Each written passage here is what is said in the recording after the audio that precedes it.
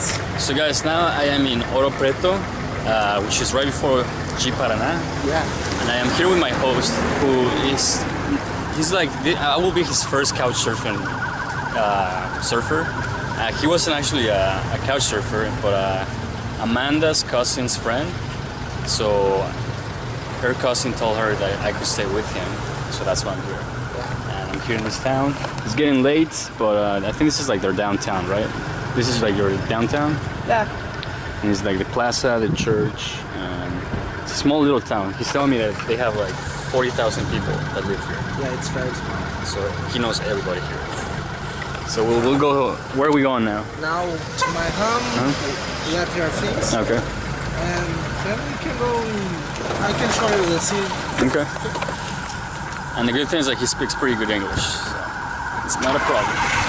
So guys, right off the bat we came to see some of the city, all the small town, and this is just like a park for like kids recreation.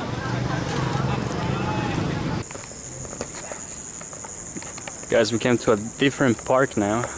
This one's really nice. And he's telling me that there's fish in that little body of water right there, and it's the biggest fish in Brazil. It's called what? Pirarucu. Pirarucu. It's funny name.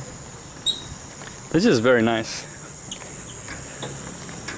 I was telling him that what I like about Brazil is like kind of like Costa Rica, where everybody works out.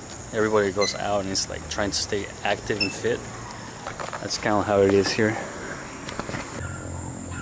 I don't know if you guys can see anything, but there's a bunch of fish down there. They have a skate park here, but there's no one here. I wonder, is there a lot of skaters here in the city? No. No? That sucks, because this is pretty good. The other park had one too, and there was just a bunch of little kids playing on it. What's that? So we came to watch some intramural games, which is all the games between high schools here in this town.